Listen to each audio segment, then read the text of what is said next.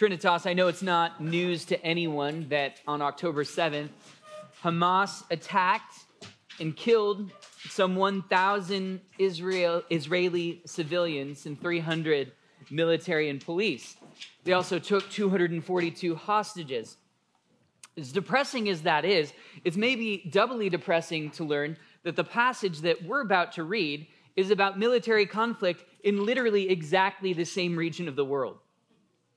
3,000 years ago, in the time of David, what we have are military conflicts between Israel and Philistia, the very region where we see these distressing events in our day. How many of you feel like you've got a solid handle on why there's a conflict between Israel and Palestine? Like if you had a multiple choice quiz, well, that might even be too easy. You had a written answer quiz. You could go, I could explain why there's fighting in this region. I suspect that the answer for most of us, if we're honest, is we could maybe jot down a few things, but we have really pretty close to no clue.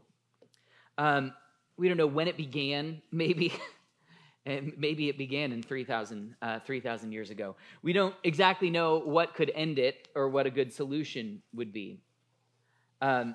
This is because war is worse than any of us think. It's way worse. And the confusion that is inherent to it is part of the judgment involved in it. We're going to read a passage about 3 overlapping wars in just 12 verses. And frankly, it's confusing too. I'll bet if you were doing your daily Bible reading, you'd read all the words, but maybe not have a ton of comprehension. We're going to try to learn from this passage today. Let's bow our heads and ask the living God to work in us and to help us. Mighty God, we confess you to be the Trinity. And right now we need the third person of the Trinity. The one who has committed from eternity past to dwelling within us, sanctifying us, illuminating our minds, pointing us back to Jesus Christ, our Savior, second person of the Trinity. We know we need him because our own mental efforts are not sufficiently strong, and in fact, our inclination to confusion and sin is evident in this world that is war-torn. We're cut from the same cloth as every people on planet Earth that is warring right now. And we need to transcend our sinfulness, and we need your help. And we ask, therefore, in Jesus' name, to send your Spirit. Amen. If you'll open your Bibles to 1 Samuel chapter 27, we're going to read the whole thing. When I'm done, I'll say this is God's word, and you can rise to your feet, say thanks be to God, and we'll sing the Gloria Patri together. 1 Samuel chapter 27. Then David said to himself, now I will perish one day by the hand of Saul. There is nothing better for me than to escape into the land of the Philistines. Saul then will despair of searching for me any more in all the territory of Israel, and I will escape from his hand. So David arose and crossed over, he and the 600 men who were with him, to Achish, the son of Maach, the king of Gath. And David lived with Achish at Gath, he and his men, each with his household, even David with his 2 wives, Ahinoam, the Jezreelitess, and Abigail, the Carmelitess, Nabal's widow. Now, it was told Saul that David had fled to Gath, so he no longer searched for him. Then David said to Achish, if now I have found favor in your sight, let them give me a place in one of the cities in the country that I may live there. For why should your servant live in the royal city with you? So Achish gave him Ziklag that day. Therefore Ziklag has belonged to the kings of Judah to this day. The number of days that David lived in the country of the Philistines was 1 year and 4 months. Now, David and his men went up and raided the Geshurites and the Girzites and the Amalekites, for they were the inhabitants of the land from ancient times, as you come to Shur, even as far as the land of Egypt. David attacked the land and did not leave a man or a woman alive, and he took away the sheep, the cattle, the donkeys, the camels, and the clothing. Then he returned and came to Achish. Now Achish said, where have you made a raid today? And David said, against the Negev of Judah, against the Negev of the Jerahmeelites, and against the Negev of the Kenites. David did not leave a man or a woman alive to bring to Gath, saying, otherwise They will tell about us, saying, so has David done, and so has been his practice all the time he has lived in the country of the Philistines. So Achish believed David, and saying, he has surely made himself odious among his people Israel. Therefore, he will become my servant forever. This is God's word. All right, Trinitas, I'm going to briefly, after I excuse the kids to go participate in the kids' catechism class, head up front with, looks like, Abraham and Michael Rath. I'm going to briefly summarize our passage before we go into learning 5 lessons from it. If you didn't notice or you didn't put it together, the passage we just read alludes to or tells you about 3 overlapping wars. David flees into the land of Israel's enemies because he's in a civil war with the king of Israel, Saul. If you hadn't been asleep for the last several months, you'd know that David has been a fugitive before King Saul, who is also his father-in-law. He's had to evade death by having a spear tossed at him by the king, after which he became a fugitive and eventually began hiding in caves, and he's now amassed a force of 600 men. David gets the idea, even though Saul has repented twice of trying to kill David, that I've just got to get out of this land somewhere safe. And strategically, he thinks the safest place I can go is into the land of Israel's enemies. This alludes to the second war going on. It's an international war between Israel and Philistia. The Philistines had 5 major cities: Ashdod, Gaza, Ashkelon, Gath, and Ekron. Philistines boasted men like Goliath, whom David was the one who slayed, and David ended up with Goliath's sword. Now, Achish, the king of Gath, originally when David, 5 chapters ago, tried to go into Philistia for hiding, didn't allow him to stay. But in our passage, he does. This is because David has proven his salt, you might say, as an enemy of Saul's. He looks like the head of a good mercenary force. And the picture that you're actually reading about is David entering into a relationship like that of a servant, a mercenary to Achish, willing to fight under his banner. Now, the stay is uncomfortable. It only lasts for 1 year and 4 months. And in fact, David and his men have to go live in their own city, Ziklag. In the ancient world, there was no vision of multiculturalism. There was no sense that maybe your tribal people can live in the same place as our tribal people. It's just not going to work. And you see the same thing today in prison populations. Prison populations where everybody's agitated, everybody is criminal, and everybody is potentially at war. Well, lines get drawn very quickly, and they're not multicultural lines. And this is how a world that was run by tribal chieftains worked. The third war you read about in this passage is a holy war. David and his men, while they live in Philistia, go back into the southland of Judah, and they kill some of the historic enemies of Israel. We'll talk more about these in a moment, but it convinces Achish that David is on his side, because David just says, I'm going into the south country of Judah to kill people.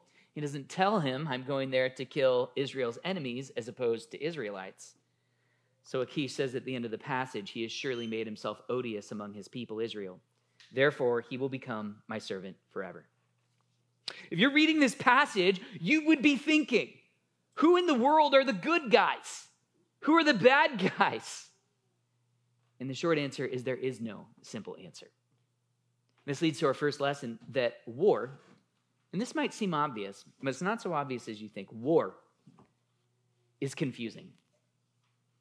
And it will be until the end. In some ways, the king of Philistia is an ally to David, and at this moment, kind of a good guy. In some ways, Israel as a nation is a bad guy, but David's an Israelite, and he's part of them. It's confusing. See, the problem with us as a human race is we want war to not be confusing. We want it to be more like a sporting event. We want there to be Team A, Team B. We want them to wear different colors, preferably contrasting ones, black and white, red and blue. We want it to be obvious that one team's going left, the other team's going right. And we want the objectives to be clear, with a clear beginning of the war, a clear ending of the war. But that's not the way any war actually is. This last football season, I saw several coaches say things like, hey, kids, we're going to battle. I feel like telling the coach, if we were going to battle, the first person to die would be the referee. This is nothing like a battle. It's nothing like a battle at all. Man, if this was at all like a battle, it would be more like a stadium rushing the field in hand-to-hand combat. And it wouldn't be fun.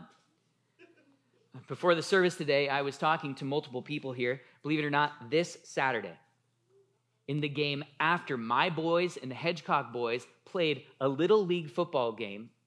The next game came up that my boy Augie would have been in the game, and Scott's boy Knox would have been in the game. This game was between Eastside Catholic and Burien, and an altercation broke out between two dads. They were expelled from the stadium, and one of them shot the other individual in the parking lot at Everett Memorial Stadium. That didn't further the game. All the games ended yesterday because of this. That's what happened at a football game. And it's so confusing, so distressing, that any fun that was going to happen that day ended. War, physical violence are nothing like sporting events with clear rules, obvious ends, and obvious goals. And here's the thing. This is true even of the wars that you look back on and think of as simple. If you were to think of an American war that strikes you as kind of a simple conflict, obvious good guys, obvious bad boys, the one that is most recent in your memory would surely be World War II, right? Most people don't find it objectionable to stop Nazi domination of Europe or Japanese domination of the Pacific. Most people think those were good objectives, and I agree. But still, the tendency to think the Allies were good guys is not that simple. How many of you guys think of the Allies as the good guys? Now, you are aware, though, that the Allies had one ally named Joseph Stalin,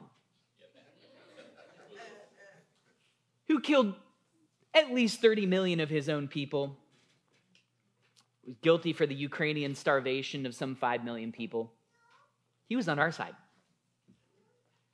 See, this is complicated, you guys. War is always complicated. And many of you know that when the war ended with Germany, Churchill wanted to go on and fight our own allies, the Soviets. But it didn't happen. What about the bad guys? Who are the bad guys in World War II? They're the Axis, right? Okay, but before you answer that as a simple, straight answer, how many of you know what side of the war Finland fought on? Anybody know? Nice try. In fact, Finland, from 1941 to 1944, was part of the Axis. This isn't because they were excited about Hitler taking over everything. It's because before World War II started, as our history books mark it, they were already at war with Russia, who happened to be one of the allies, because Russia was an expansionist nation trying to take over their territory. So they engaged in coordinated attacks against the Russians with the Nazis. But in 1944, at the end of the war, they turned on the Nazis as well. So we'll give them credit for that. But it's just incredibly complicated. Complicated to make your eyes glaze over if you had been in the world at that time, the same way that this Israel-Gaza conflict does today. Sometimes it's painted as a war of Judaism versus Islam. That can't be the explanation, seeing as over half of Israel claims to be non-religious. And just the same, the Palestinians have nothing like friendly relations with other Islamic nations. That's why Egypt won't allow refugees to flee into their country. They're actually afraid of the Palestinians because their country had recently seen a radical Muslim coup almost take over the government. It's just complicated. And this leads us to our next observation. Not only is every war complicated and just worse than you think because of that. Second observation is that despite our best efforts, war cannot be avoided. How many of us, when we hear about this conflict in Palestine, just want to forget about it and move on? Like, you can't handle it. It's too complicated. You're not going to read a headline about it. It's just too much. And I want to tell you, there's something right about that. The right aspect of that is you want to stay out of conflict wherever possible. But what's wrong with that is we will never be able to stay out of conflict entirely. Pacifism is actually not a biblical ideal in the absolute sense. I'm going to first talk about the right inclination there. Yes, we should avoid wars at all costs. How many people know George Washington's farewell address, what he had to say about international entanglements? He poses this question: why, by interweaving our destiny with that of any part of Europe, entangle our peace and prosperity in the toils of European ambition, rivalship, interest, humor, or caprice? Why mess around? I want you to know David had this mentality too. The first time David fled into Philistia, he wrote Psalm 34, one line of which says, "Seek peace and pursue it." We should seek peace at all costs. If possible, so far as it depends on you, be at peace with all men. This is what the Bible says. And honestly, one of the reasons we seek peace, brothers and sisters, is because we know the biblical promises that there will be a day on planet Earth when the nations, by and large, will beat their hammer their swords into plowshares. We look forward to a season of peace. But here's the thing. War often comes to us in a way that it cannot be avoided. David was born into an Israel that had been taunted, raided, and occupied by a Philistine giant. He couldn't pretend it wasn't happening. David was adopted into Saul's house as his armor bearer, then his son-in-law. He became the recipient of Saul's hostilities without seeking it. And it wouldn't have been at all godly for David to simply withdraw from the conflict altogether. The story of David is not that David became a hermit who sang psalms by himself on mountaintops. It's not the story of Siddhartha Buddha who withdrew from our illusory world via pure meditation. To have done so would have been to surrender his family, his nation, and their mission to death. This is why in the New Testament, numerous Roman soldiers become Christians and they don't have to quit their job. The Bible is incredibly realistic about the fact of human conflict. And guys, war will be imposing on you. If not you, your children, but very likely within your lifetime, as we don't tend to go very long without it. If you'd been in the United States in the Civil War, you either lived in a northern state or a southern one. You might have found yourself in a town where there was a battle in the fields that surrounded you. There's nothing you could do. Same is true when you're attacked, as we were in World War II. You have no option but to take a position.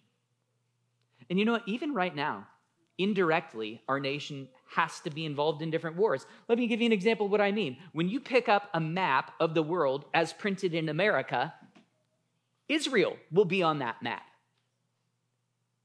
That means we've already taken a position that over 20 other countries in the world do not take. Namely, that Israel is even a country. The same is not the case in Iraq. The same is not the case in Egypt. The same is not the case in North Korea. One headline was that China, over last week, erased Israel from all of its official maps online. If you look on a map online, Israel doesn't exist. You can't avoid it. And frankly, friends, you also can't avoid condemning certain moral acts even without being militarily involved in a war. As complicated as all things are, Gaza-Israel conflict, there is no ground whatsoever for anything less than total outright condemnation of the October 7th Hamas attack on Israel. It was unjustifiable on any level, period. It targeted civilians. There is no just war theory under the sun which validates targeting civilians. It's just not, you can't do it.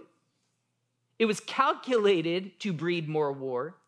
It was not waged by a sovereign government who had declared war. And it involved taking civilian hostages who could be tortured and used as collateral for further military engagement. We have to be able to say that was unjustifiable on every level. The only way it could be justified is if God himself had commanded them to do that. And we'll have more to say about that topic. This doesn't mean that Israel has a blank check to go into Gaza and do whatever they want. But I will tell you, the moral questions involved there are qualitatively different than whether or not you can descend from the sky and just kill civilians. They're just qualitatively different. War cannot be avoided very often, but the third thing we have to consider, and this is the least controversial thing I'm going to say all day today, from any perspective you hold, any worldview you hold, war is fundamentally what we deserve as sinners before a holy God. We deserve it as a human race, pure and simple. There's no way around it. Some of us want to check out from the reality of war because we have this illusion that we fundamentally deserve something better, that war is for especially messed up peoples, and I don't deserve the headache of having to look it square in the face. But the problem is that this madness before us, this confusion, this bloodshed, this war, is fundamentally what we deserve as a human race.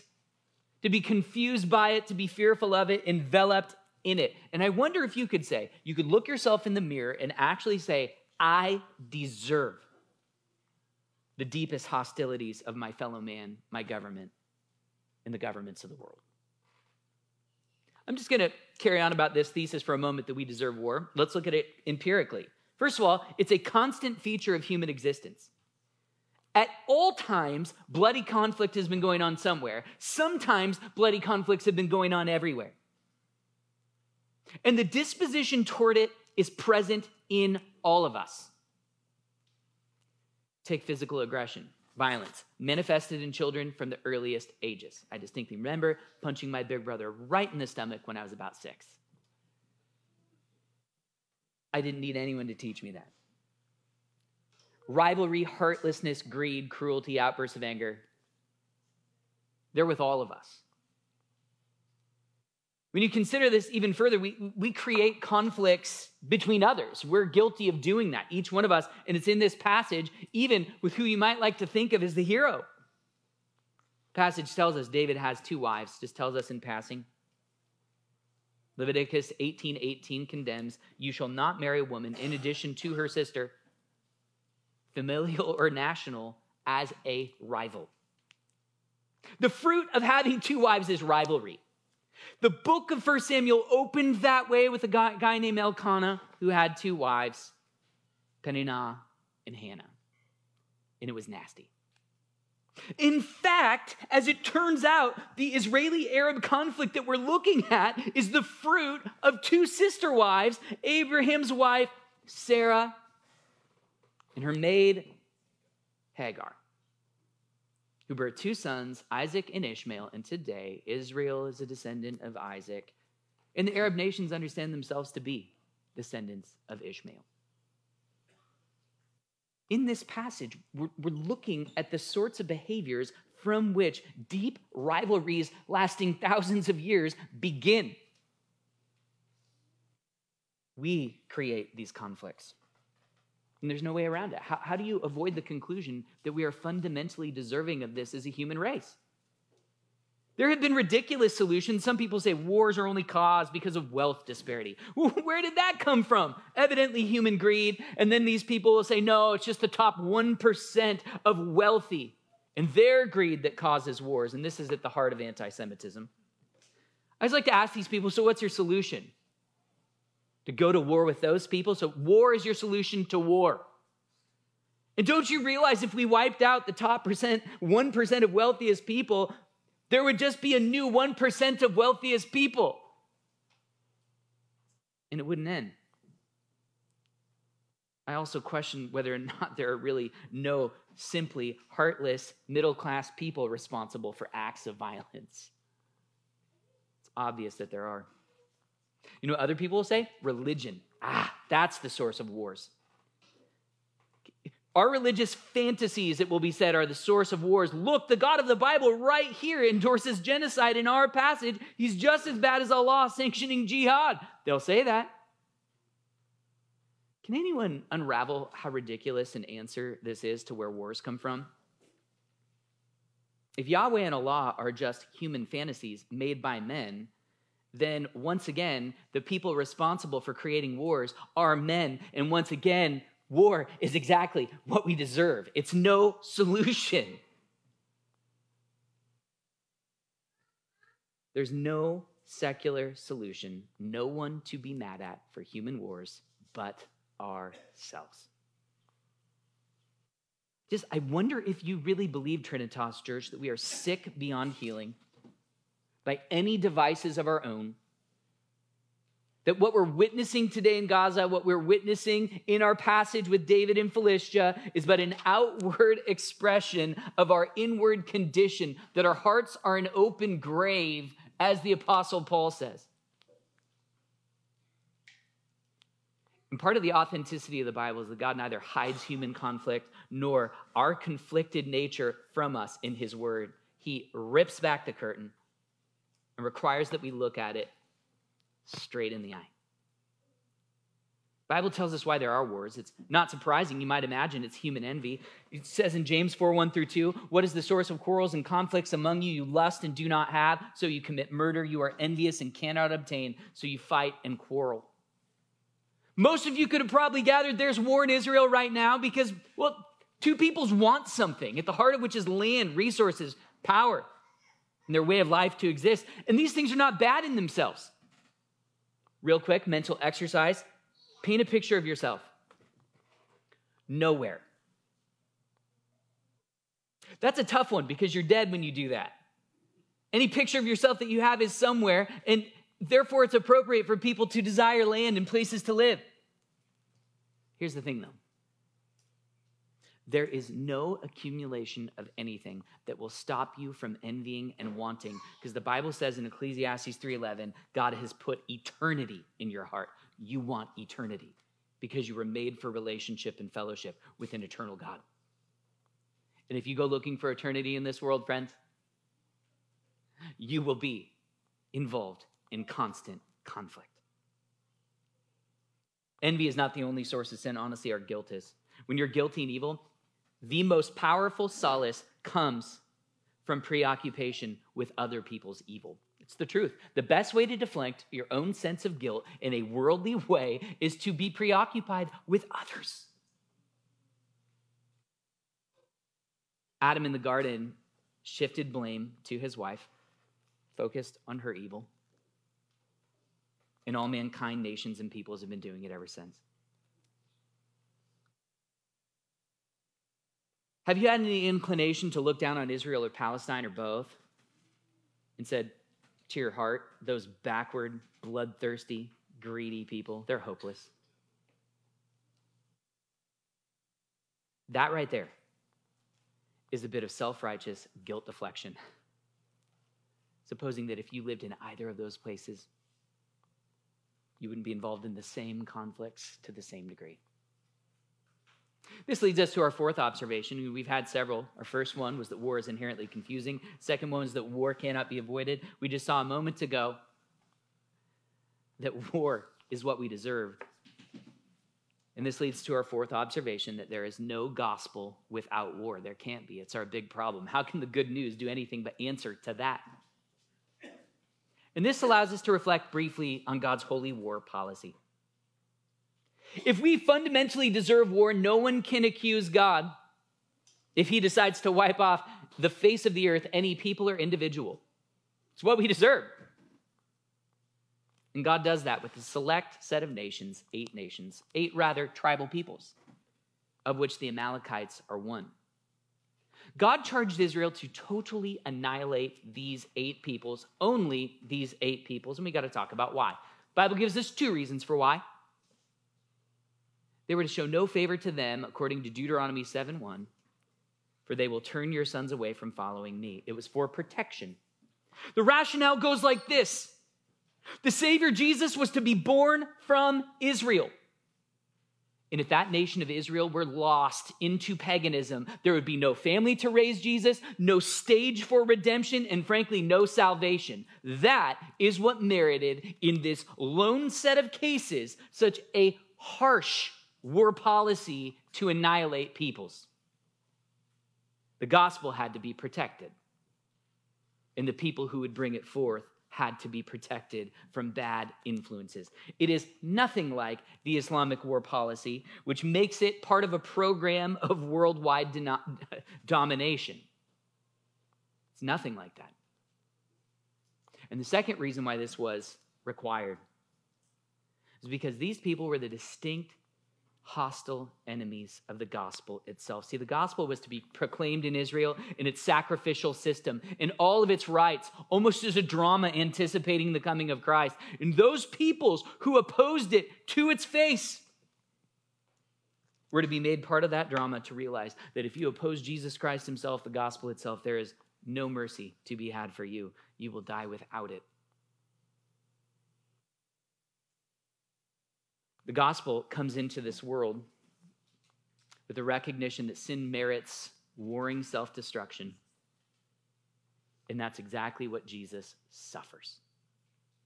It is not coincidence that Jesus dies at the hands of two warring nations, like two warring beasts, a beast from the land of Israel and a beast from the sea of nations, the Romans and the Israelites. It's not coincidence that he's put on a cross with soldiers jeering him and priests condemning him, holy warriors and civil warriors. In fact, Jesus stands under the furious wrath of the Father himself, the sort of wrath that was allotted to the Amalekites and these condemned peoples. And he cries out on the cross, my God, why have you forsaken me? Jesus Christ stands in our place. And yet at the same time, this man never of himself added to human rebellion, never added to this warring hostility. Instead, he suffered it on behalf of all those who believe in him. I would simply set before you today, if you have never believed in Jesus, there's an ultimatum that sits before you. You can either surrender to Jesus Christ, receive him as your Savior and substitute, have eternal life right now that does not end, or you can be surrendered to the horrors of human rebellion and all those things on the TV that you click off because it's so stomach-turning to see. It's the closest thing to a picture of the punishment that we deserve and that we will suffer apart from our Savior. If you were to ask the question, why are Christians today no longer committed to annihilating other peoples? Well, first off, we couldn't identify an Amalekite if we tried, and that was one of the only peoples for whom this policy was allowed. But we also don't have a sacrificial system anymore, foreshadowing Christ by sacrificial drama. And we're also not an infant people waiting to birth the Christ. Instead, the severity of divine justice is never more clear than in the proclamation of the gospel that God did not spare his own son. Poured out his wrath on his own son that we might be redeemed, that the nations might know that there is a never-ending wrath that awaits those who don't believe. See, we don't need that system anymore, and moreover, God the Holy Spirit enables us to influence the sinful nations more powerfully than they influence us. That's why he sends us out. We're not kids to be protected in a small backyard anymore. We've been sent out to evangelize the nations. Some people might say, Brant, well, how do we know that Islam's holy wars aren't actually commended to them by the true and living God? Well, I'll give you just a handful of reasons. First of all, the Quran claims to be the continuation of the Bible message. And the Bible message clearly declares in the New Testament that our battle is not with flesh and blood, that the weapons with which we wage war are not swords, that what they are now is the Word of God and our sanctification and the Spirit. And there's no way to build on that Bible like the Quran claims to. It's going backwards. It's condemned by its own claims. It's the contradiction of a false God.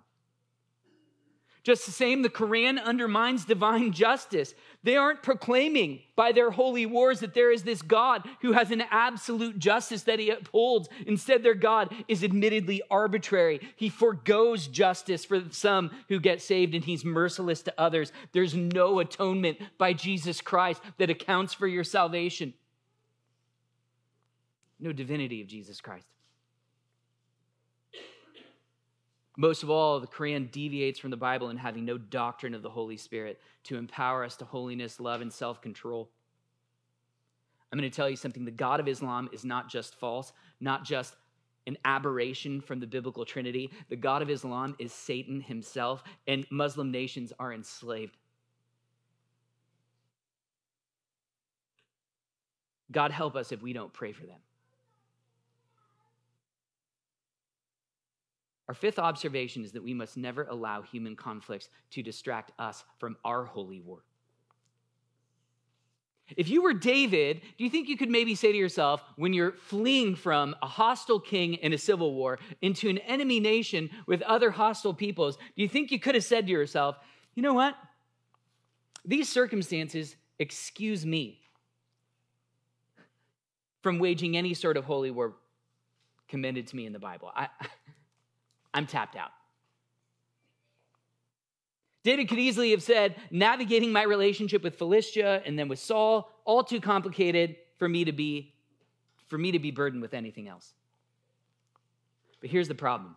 God made it clear that he did want David to war with Amalek, and he didn't let the confusion of the world get him down.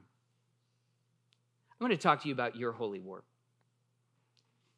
The Bible is very clear. Our battle is not with flesh and blood. Instead, it says, are you putting to death the sinful deeds of the body? Have you determined not to go on presenting the members of your body as instruments of sin and unrighteousness? Or do you excuse yourself? I'm too tired. Life is too difficult. I've been mistreated. Was David more faithful at taking up a sword to fight an enemy people in the midst of multiple battles? Was he more faithful at fighting that war of flesh and blood than you and I are at fighting a holy war against our flesh and on behalf of the holy God who redeemed us with his own blood? Let me ask you something. Is Hamas more faithful at fighting an unholy war on behalf of Satan than you and I are at fighting a holy war against our flesh and against our sin? By the empowering agency of the Holy Spirit. What avenues of sin do you need to cut off right now? What avenues of human sin in your life do you need to take warring action against right now? Is it the suspicions about your neighbors in this room and how they haven't been good enough friends to you? Is it some electronic device that is a porthole to pornography that nobody else can check? Is it some substance in your life that you're using to check out? And I would ask you this other question. Not only is your sanctification your war, but how is your prayer life? How many of you have been distressed about the state of the world and just gone on with your day and prayed very little? Or have you determined to intercede for the nations, to insert yourself in the middle of these conflicts by prayer? Ephesians 6:13 and 18 says, therefore, take up the full armor of God with all prayer and petition. Pray at all times in the Spirit. And with this in view, be on the alert with all perseverance and petition for all the saints. Are you glad that you don't have to pick up a war and go out annihilating peoples anymore? You don't have to pick up a sword? Are you really glad about that? Glad enough to say, I will gladly take up prayer as my instrument? Or do you just celebrate being delivered from the one by watching a whole lot of football on the Lord's Day?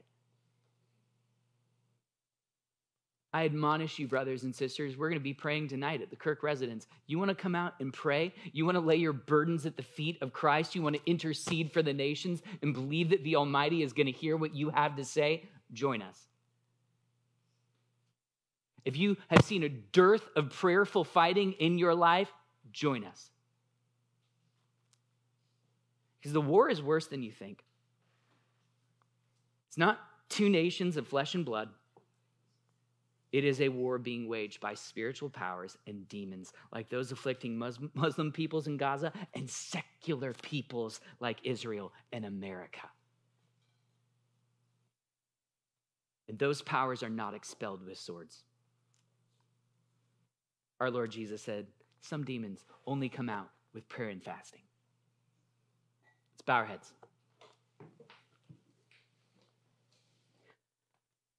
Mighty God, it's impressed upon us that the conflicts of the world are worse than we think. They're not somebody else's, they're our own.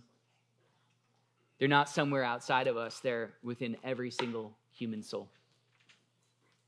God, we pray that we would not be given to guilt deflection by preoccupation with others' evils, but that we would see ourselves in them, and that we would give ourselves to the mightiest tools of warfare that you've given us, your word and prayer, righteousness, holiness, a Christian fellowship that is genuine and true, even worship on the Lord's day.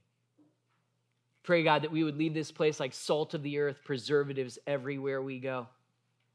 Your Spirit would go with us as well, and that we would be conformed to the image of our Savior. In Jesus' name we pray, by your Holy Spirit. Amen.